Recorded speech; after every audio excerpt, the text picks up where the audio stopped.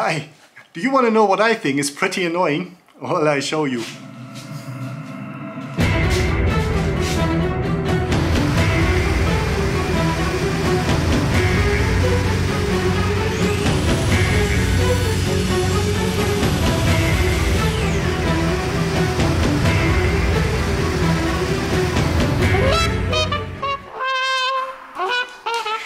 This, I think, is pretty annoying.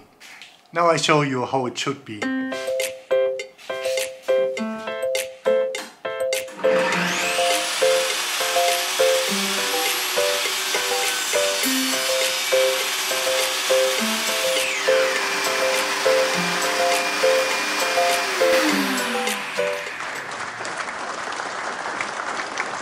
how can we achieve this? Well, for example, we could buy a shop vac with the automatic switch on, or we could buy one of these extension leads with master-slave function, or we could buy one of these master-slave devices, or there are also relays like this one from El Taco, which having these kind of function.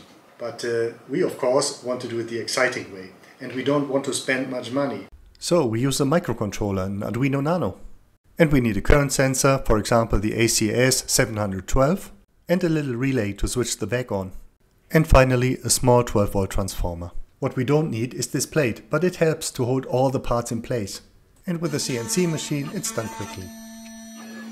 For wiring I like to make small connectors out of these rails. Well, if I'm not mistaken, the official name of this thing is a single row straight female pin header strip. Well, why not? Well, of course, you could solder the wires directly to the module. There's nothing wrong with this, but I like to do it this way. I think it makes life a little bit easier if you have to change a part later.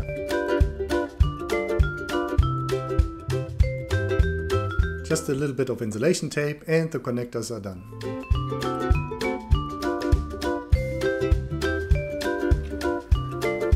Time to connect the Arduino.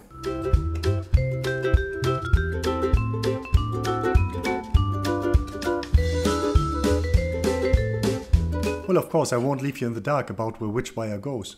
So I made a little drawing.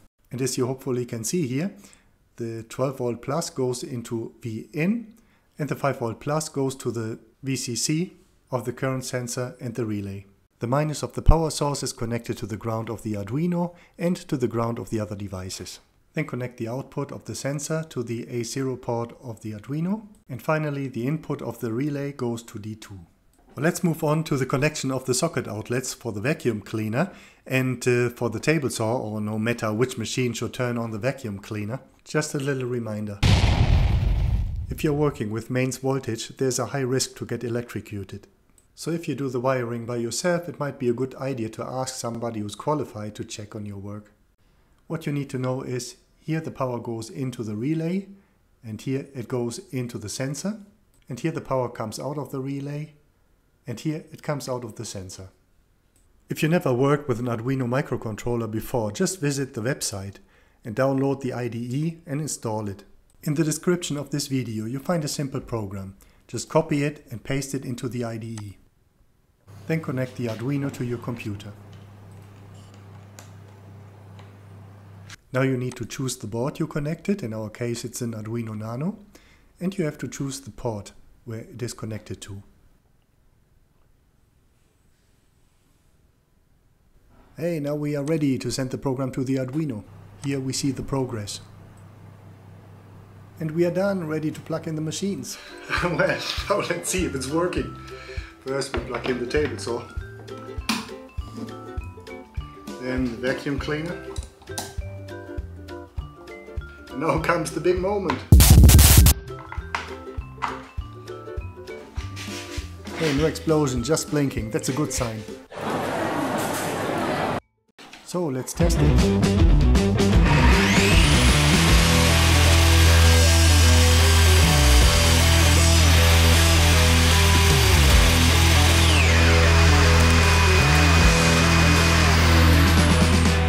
Do you realize that the vacuum cleaner is running 3 seconds longer than the machine? You easily can change this if you want to. Just find the spot in the program where it says delay 3000. The 3000 means that the delay is 3 seconds. If you prefer a delay of only 2 seconds, then just write 2000. I guess the principle is clear. Yeah, and just by the way, stop making fun about my dust collector, because I'm prepared to build a new one soon. So stay tuned and subscribe. Bye friends.